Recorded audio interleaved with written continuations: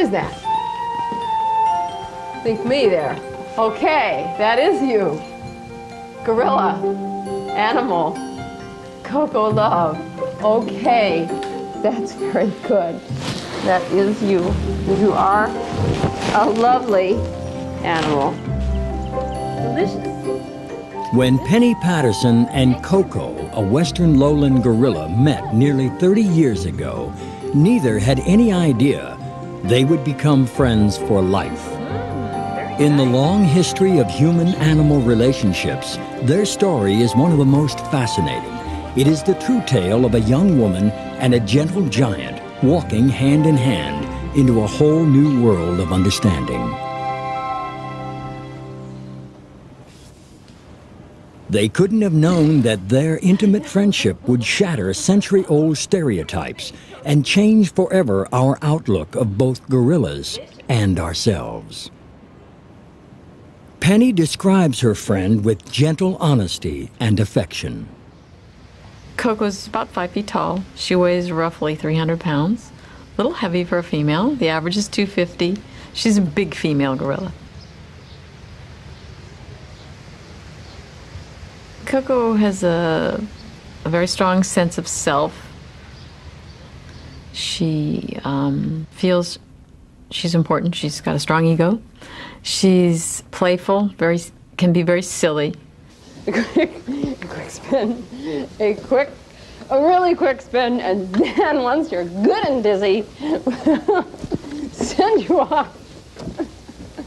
She's got a good sense of humor. Oh no! A monster! A monster coming to get the alligator!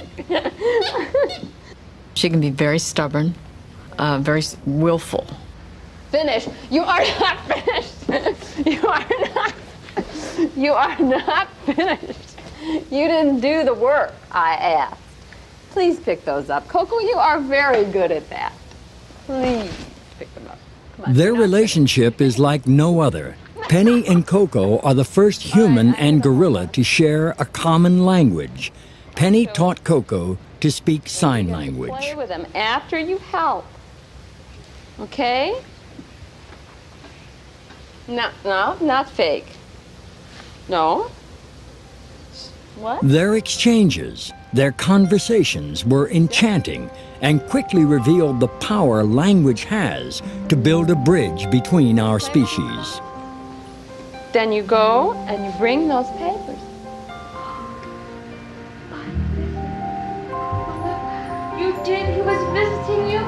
And big? When I look into Koko's eyes, and other people have said this, that they're changed forever, that there's an exchange of intellect and emotion that we get with another person. Koko's peering into your eyes and questioning you and asking you and getting information from you, drawing you out. She can do that because she has sign language. By teaching Koko a language humans can understand, Penny armed Koko with a powerful tool that allowed her to speak as an ambassador on behalf of her endangered species.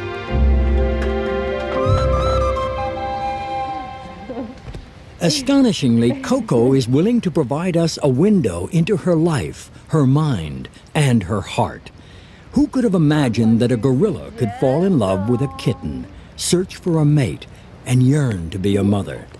She has challenged us to acknowledge that we share this world with other intelligent animals. There is very little difference. Genetically, it's what, 2%, something like that. When I tell people that we have the same number of hairs per square inch as great apes, they go, no, that's impossible. Or that we have the same blood types. Oh, come on, that's not right. But it's all true.